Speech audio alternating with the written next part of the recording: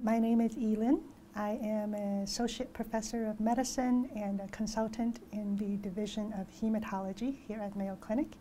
I also have dual appointment in the Division of Experimental Pathology with DLMP. My bachelor's degree was in chemical engineering because I could do the science of it, and then I realized very, very quickly, chemical engineering is a very broad field, that I enjoy working with people rather than chemical plants. And so I knew I wanted to do biomedical engineering within that specialty. And so in my Ph.D. training as part of the MD Ph.D. program, I worked with a hematologist. And so I knew that I wanted that, not only that personal interaction as a physician to be able to hopefully help patients on a one-on-one basis, but to do research that hopefully can help many patients at a time with the research findings. So that's what led to a career in clinical and translational research. I've had lots of mentors, and actually the nature of my research is very cross-disciplinary or multidisciplinary, and so by nature I have many different mentors that help me in different ways. So what I do is doing research both on the laboratory side and on the clinical side related to how we can use patients' own cells, majority of time in this case, patients' own immune cells, to help them fight cancer. And so my research crosses not only the clinical discipline, my practice is in lymphoma and myeloma, but also laboratory studies of specific immune cells and how I can enable them to better fight cancer. So it crosses immunology, but hence my dual appointment with DLMP and experimental pathology, because this is a type of treatment that involves very specialized clinical labs.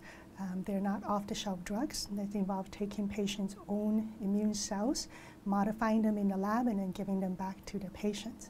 So in that context, I've had mentors in all the different areas to help me build my career. On the clinical side, I've had people here, I trained here at Mayo for residency and fellowship before coming on staff. And so I worked with great experts in the field like Dr. Witzik and Dr. Ansel in lymphoma, and Dr. Rajkumar, Dr. Kumar in myeloma. And they really helped me understand that clinical perspective of how to develop that research direction. On the laboratory side, the reason why I came to Mayo for training was that Mayo Clinic has the clinical laboratory capacity to take these things in the laboratory into clinical trial testing, to implement them into clinical practice. And that's not something that's readily available in many academic centers around the country. And so I worked very closely with Dr. Ph.D. and Dr. Dennis Gastineau in those divisions to really learn about that aspect of bringing that type of treatment modality into the clinic and the laboratory research that goes around that. And then on the laboratory research side, people like Dr. Haidong Don, who was one of the world experts about specific aspects of immune dysfunctions in cancer. And he's doing more of a basic research, but also how that can apply with a clinical focus. And so I really take different aspects of these people's career, what made them work, and put them together into this combined research focus for myself. Another hat I wear is the chair of the Cellular Therapeutics Cross-disciplinary group at Mayo Clinic Cancer Center. It's a big, long title, but it's basically a group that is functioning at the enterprise-wide level. So all 3 Mayo Clinic campuses trying to drive innovation and research in terms of how we can use cell therapy to treat cancer, and the clinical practice. And so we do more than CAR-T, but CAR-T is certainly one of the hottest innovation in the recent years as it relates to cellular therapy in cancer, and having 2 FDA-approved CAR-T product just in the last year and a half that's coming to clinical practice. So we've been very, very busy in terms of implementing it into real-world practice so we can bring it to more patients, and also continuing to do research to understand who are the patients that can safely go through this treatment and really benefit from that. So continuing to improve upon that treatment modality. And then of course, not just myself, but many investigators here at Mayo Clinic that comes together in this group to look at the next generation of CAR T, the next innovation in the field. But related to that, CAR T is just one technology, and so we also have other cellular therapeutics modalities that's been developed in-house that can potentially work for a number of different cancers that currently we don't have a CAR T that works as well. And so when I put on my hat as the chair for the group, what we would love to see is to have some type of cellular therapy that is under investigation or ready for clinical use for all types of cancer, for all different stages. That's what we're working towards. A couple of different things that are being done in-house at Mayo Clinic, and that's with the support of not just Mayo Clinic Cancer Center, but all the other centers at Mayo. That's not just focused on cancer care, but innovating on care for patients broadly, and how they're coming together to really support the growth of the CAR T program. So places like the Kern Center, Center for Regenerative Medicine, Center for Individualized Medicine, they're all pitching in.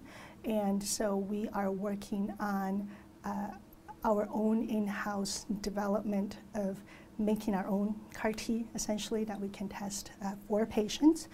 So not just working with industry partners in the later phase CAR T product, but our Mayo innovation.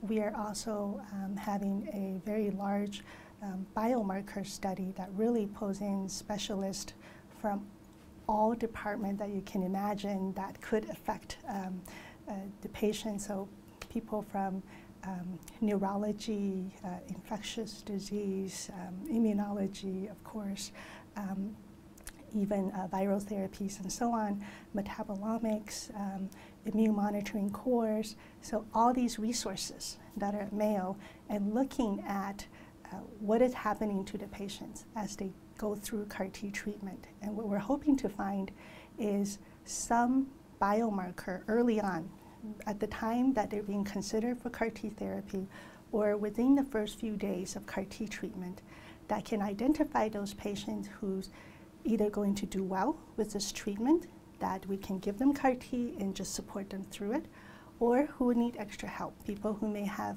more severe side effects. So that can help us in terms of understanding how we can look at innovations to maybe decrease some of the side effects. Or patients who may not respond to CAR T-cell therapy alone. If we can identify those characteristics early on, then instead of just waiting until a month or 3 months after treatment to see if it worked, we can innovate already to add on to that treatment to see how we can help those patients fight off their cancer.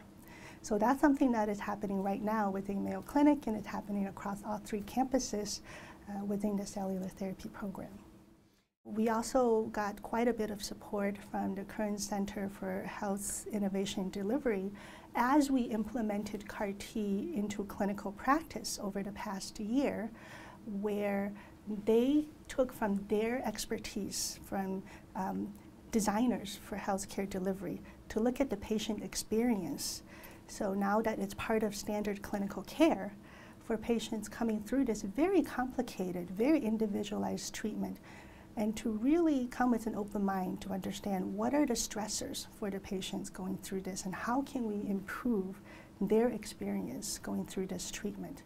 And that group really identified many different points of care where they implemented their innovative intervention to improve that patient experience. And this is something that I think the rest of the country is trying to figure out. How can we, now that it's part of regular practice, beyond just the science of it, the clinical practice, how can we make it easier for the patients and their loved ones, supporting them to go through this? And so this work that they did will be presented at the NCCN national meeting this year.